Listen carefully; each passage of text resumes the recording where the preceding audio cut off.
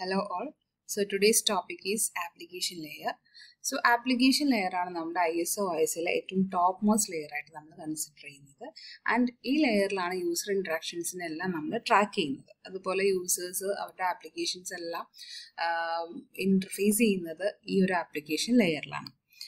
അപ്പം ഈ യൂസർ ആക്ഷൻസിന് അല്ലെങ്കിൽ യൂസർ ഇന്ററാക്ഷൻസിനെ സപ്പോർട്ട് ചെയ്യാനായിട്ട് ഒരുപാട് പ്രോട്ടോകോൾസ് നമ്മൾ ഈ ലെയറിൽ യൂസ് ചെയ്യുന്നുണ്ട്. Like FTP, Telnet, SMTP, SNMP അങ്ങനെ പറയുന്ന ഒരുപാട് പ്രോട്ടോകോൾസ് നമ്മളിവിടെ യൂസ് ചെയ്യുന്നുണ്ട്. സോ ഫസ്റ്റ് നമ്മൾ ഡിസ്കസ് ചെയ്യുന്നത് FTP ആണ്, file transfer protocol. Okay, so file transfer protocol നമ്മൾ ബേസിക്കലി യൂസ് ചെയ്യുന്നത് ലോക്കൽ ആൻഡ് റിമോട്ട് ഫയൽ സിസ്റ്റത്തിൻ്റെ ഇടയ്ക്ക് ഫയൽസിനെ മൂവ് ചെയ്യുക അല്ലെങ്കിൽ കോപ്പി ചെയ്യാൻ വേണ്ടിയിട്ടാണ് നമ്മൾ എന്ത് യൂസ് ചെയ്യുന്നത്, FTP യൂസ് ചെയ്യുന്നത്, ഫയൽ ട്രാൻസ്ഫർ പ്രോട്ടോകോൾ. സോ ഈ FTP ബേസിക്കലി റൺ ചെയ്യുന്നത് TCP ബേസ്ഡ് ആയിട്ടാണ്. ഓക്കെ, ഇനി ഇവിടെ നമ്മളെപ്പോഴും പറയുന്ന പോലെ തന്നെ ഒരു ക്ലയൻറ്റ് മെഷീൻ അല്ലെങ്കിൽ ഒരു end to end communication നടക്കണമെന്നുണ്ടെങ്കിൽ first we have to establish some sort of connections. Okay, so ഇവിടെ FTP നമ്മൾ പറഞ്ഞു TCPയുടെ കുറച്ച് എക്സ്റ്റെൻഡഡ് ആയിട്ട് അല്ലെങ്കിൽ TCP ബേസ് ചെയ്തിട്ടാണ് FTP വർക്ക് ചെയ്യുന്നത്. അതുകൊണ്ട് തന്നെ FTP വെച്ചിട്ട് നമ്മളൊരു ഫയലിനെ ട്രാൻസ്ഫർ ചെയ്യണം എന്നുണ്ടെങ്കിൽ we have to establish 2 TCP connections. Okay, അപ്പോൾ ഈ രണ്ട് കണക്ഷനും പാരലൽ ആയിട്ട് നടക്കും FTPയിൽ.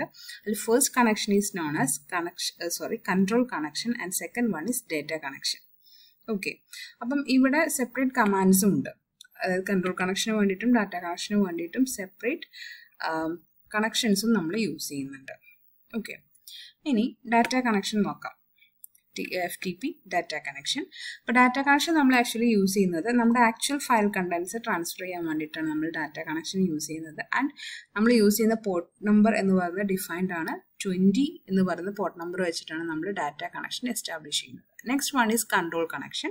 കൺട്രോൾ കണക്ഷൻ നമ്മൾ യൂസ് ചെയ്യുന്നത് എന്തിനായിരിക്കും? Control ഇൻഫോർമേഷൻസിനെ transfer ചെയ്യാനായിരിക്കും. So control information എന്ന് പറഞ്ഞാൽ user identification, password, commands to change the remote directory, അങ്ങനെയുള്ള കുറച്ച് സ്പെസിഫിക് സോർട്ട് ഓഫ് കമാൻഡ്സ് അല്ലെങ്കിൽ കൺട്രോൾ ഇൻഫോർമേഷൻസിനെ ട്രാൻസ്ഫർ ചെയ്യാൻ വേണ്ടിയിട്ട് നമ്മൾ ഒരു കൺട്രോൾ കണക്ഷനും എസ്റ്റാബ്ലിഷ് ചെയ്തിട്ടുണ്ട്. And it's default port number is 21. Okay, ഇനി നമുക്ക് ഇതിൻ്റെ കുറച്ചൊരു ആർക്കിടെക്ചർ വൈസ് നമുക്കൊരു ബേസിക് മോഡൽ നമുക്ക് നോക്കാം. So we can see that ഇവിടെ നമ്മളൊരു ക്ലയൻറ്റ് സെർവർ ആർക്കിടെക്ചറാണ് എടുത്തിട്ടുള്ളത്. സോ ക്ലയൻറ്റ് സെർവർ ആർക്കിടെക്ചർ എടുക്കുമ്പം ക്ലയൻറ്റ് ഒരു എൻഡിലും സെർവർ അനദർ എൻഡിലും വർക്ക് ചെയ്യുന്നു. സോ ഇതിനിടയ്ക്ക് നമ്മൾ എന്ത് ചെയ്യുന്നുണ്ട്, ത്രൂ TCP IP അല്ലേ, ഇവിടെ നമ്മളൊരു കണക്ഷൻ എസ്റ്റാബ്ലിഷ് ചെയ്യുന്നു. മീൻസ് അവിടെ ഒരു കമ്മ്യൂണിക്കേഷൻ പാത്ത് ഉണ്ട്, അതിലൂടെ നമ്മൾ എന്ത് ചെയ്യുന്നു, ഡാറ്റ ട്രാൻസ്മിറ്റ് ചെയ്യുന്നു. ഓക്കെ, അപ്പോൾ ഇവിടെ നിങ്ങൾ ക്ലയൻറ്റ് മെഷീനിൽ ഈ യൂസർ ഇൻ്റർഫേസുമായിട്ടാണ് നമ്മുടെ യൂസർ എപ്പോഴും ഇൻട്രാക്ട് ചെയ്യുന്നത്. ഓക്കെ, അപ്പോൾ നമുക്ക് ക്ലയൻറ്റിന് നോക്കുകയാണെങ്കിൽ ക്ലയൻറ്റ് ഹാസ് 3 കമ്പോണൻറ്റ്സ്. ഏതൊക്കെയാണ്?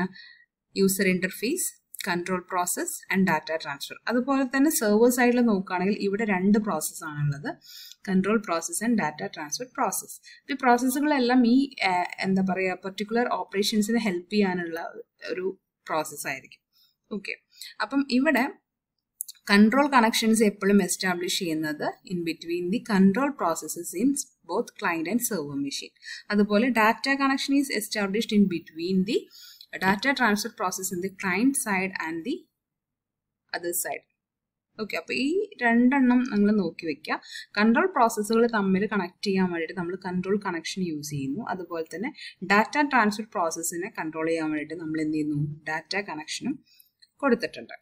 ഓക്കെ, ഇനി കൺട്രോൾ കണക്ഷൻ. ഇവിടെ കൺട്രോൾ കണക്ഷൻ എന്ന് പറയുന്നത് എപ്പോഴും എന്തായിരിക്കും, ഓപ്പൺ ആയിരിക്കും അല്ലെങ്കിൽ ആക്റ്റീവ് ആയിരിക്കും. അതായത് ഒരു FTP സെഷൻ സ്റ്റാർട്ട് ചെയ്ത് സ്റ്റോപ്പ് ചെയ്യുന്നവരെ അല്ലെങ്കിൽ ആ ഒരു സെഷൻ എൻഡ് ചെയ്യുന്നവരെ ഈ കൺട്രോൾ കണക്ഷൻ എന്ന് പറയുന്നത് ആക്റ്റീവ് ആയിരിക്കും. ഓക്കെ, ഇനി ഡാറ്റ കണക്ഷനിലോട്ട് വരാം. ഡാറ്റ കണക്ഷൻ എന്ന് പറയുന്നത് നമ്മൾ ഓപ്പൺ ചെയ്ത് കഴിഞ്ഞാൽ ഒരു ഫയൽ ട്രാൻസ്ഫർ ചെയ്യുന്നു. ആ ഫയൽ ട്രാൻസ്ഫർ കഴിഞ്ഞാൽ അപ്പോൾ തന്നെ നമ്മളതിന് ക്ലോസ് ചെയ്യും. അതായത് ഒരു ഡാറ്റ കണക്ഷനിലൂടെ നമുക്ക് ഒരു സിംഗിൾ ഫയൽ മാത്രമേ ട്രാൻസ്മിറ്റ് ചെയ്യാൻ പറ്റുള്ളൂ.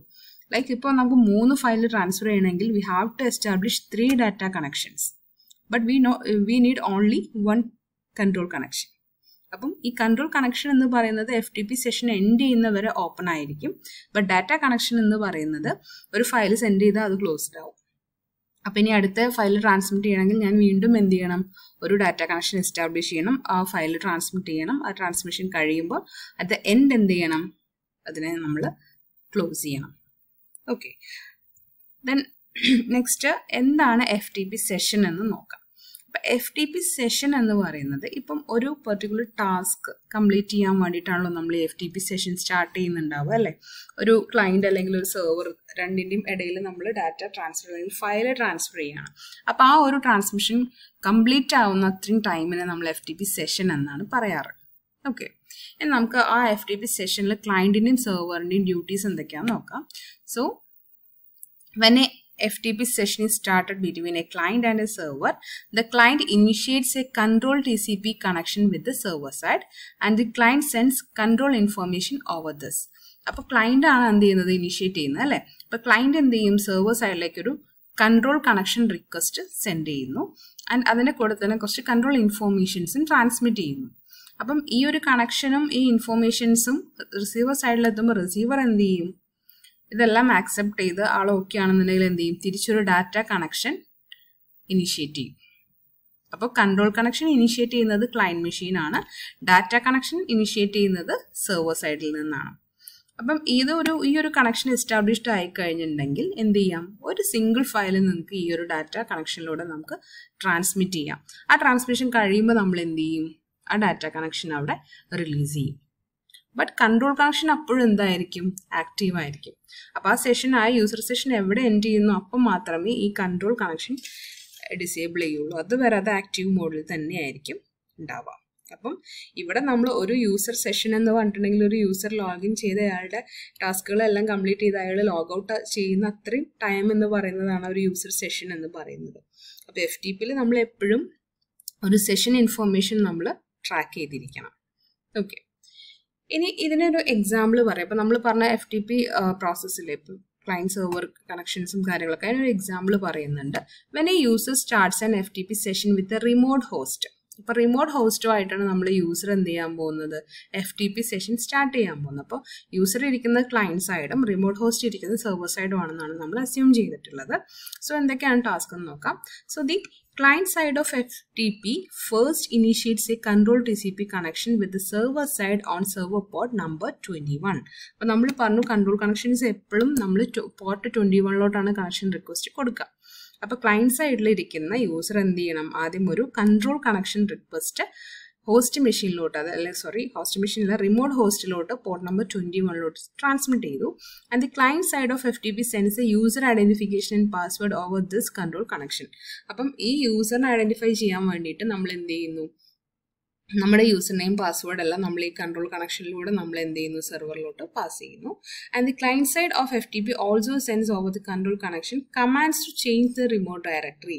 ഇപ്പോൾ നമുക്ക് റിമോട്ട്ലി ലൊക്കേറ്റഡ് ആയുള്ള ഒരു മെഷീനിനകത്തുള്ള ഡയറക്ടറീസ് നമുക്ക് വേണമെങ്കിൽ എന്ത് ചെയ്യാം, ചേഞ്ച് ചെയ്യാം. ഫയൽ ട്രാൻസ്ഫർ മാത്രമല്ല ഇങ്ങനത്തെ ആക്ഷൻസ് നമുക്ക് ചെയ്യാൻ പറ്റും. ഇനി when the server side receives a command for a file transfer over the control connection, the server side initiates a TCP data connection to the client side on port number 20. അപ്പോൾ ഇങ്ങനെ ഒരു command കിട്ടിക്കഴിയുമ്പം എന്ത് ചെയ്യും, server സൈഡിൽ നിന്ന് നമുക്ക് തിരിച്ചെന്ത് റെസ്പോൺസാണ് വരുന്നത്, data connection ആണ് വരുന്നത് അല്ലേ. അപ്പോൾ ക്ലയൻറ്റ് സൈഡിലെ പോർട്ട് നമ്പർ 20ലോട്ട് ഒരു ഡാറ്റ കണക്ഷൻ ഇനിഷ്യേറ്റ് ചെയ്യും. ഇനി എന്ത് ചെയ്യാൻ പറ്റും, നമുക്ക് ബാക്കിയുള്ള എല്ലാ ഫയൽസോ അല്ലെങ്കിൽ ഇൻഫോർമേഷൻസ് എന്താണെന്ന് നമുക്കുള്ളത് നമുക്ക് ട്രാൻസ്ഫർ ചെയ്യാം. ആ ഫയൽ ട്രാൻസ്ഫർ കംപ്ലീറ്റ് ചെയ്യുന്നതോടുകൂടി ആ ഡാറ്റ കണക്ഷൻ അവിടെ നമ്മൾ റിലീസ് ചെയ്യും. ഇതിന് ഏറ്റവും ആപ്റ്റായുള്ള ഒരു എക്സാമ്പിളാണ് നമ്മുടെ Gmail ലോഗിൻ. നമ്മൾ മെയിൽ ലോഗിൻ ചെയ്യുന്ന സമയത്ത് നമ്മൾ ആക്ച്വലി ഒരു ഹോസ്റ്റ് അല്ലെങ്കിൽ ഒരു റിമോട്ട് ഹോസ്റ്റിലോട്ടാണ് നമ്മൾ ലോഗിൻ ആവുന്നത്, നമ്മുടെ സെർവറിലോട്ടാണ് നമ്മൾ ലോഗിൻ ആവുന്നത് അല്ലേ.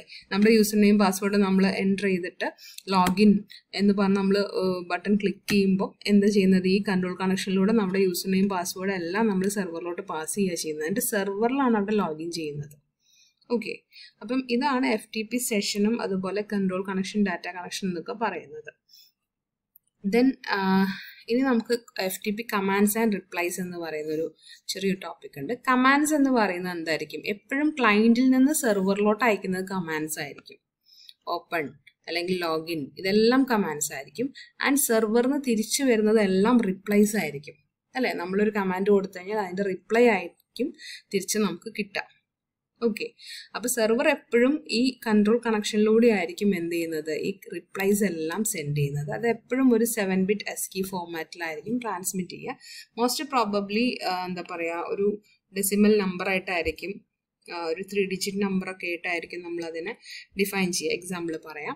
സോ ഇവിടെ FTP കമാൻഡ്സ് എന്ന് പറയുന്നത് എപ്പോഴും എന്താണ്, റീഡബിൾ ഫോർമാറ്റിലായിരിക്കും. അതായത് നമ്മുടെ നോർമൽ ഇംഗ്ലീഷ് വേർഡ്സ് അല്ലെങ്കിൽ മീനിങ് വേർഡ്സ് തന്നെയായിരിക്കും. ഓപ്പൺ, ക്ലോസ്, റെഡി, റിക്വസ്റ്റ് അങ്ങനെയൊക്കെ പറയുന്ന വേർഡ്സ് ആയിരിക്കും FTP കമാൻഡ്സ് എന്ന് പറയുന്നത്.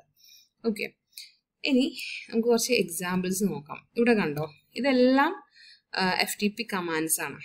ഓക്കെ, അപ്പം ഇതിൽ user pass, CWD, RMD, MKD, PWD, RETR, STOR ഇതെല്ലാം 3 or 4 ലെറ്റേഴ്സിൽ വരുന്ന മീനിങ് വേർഡ്സ്, അതിനെയാണ് നമ്മൾ FTP കമാൻഡ്സ് എന്ന് പറയുന്നത്.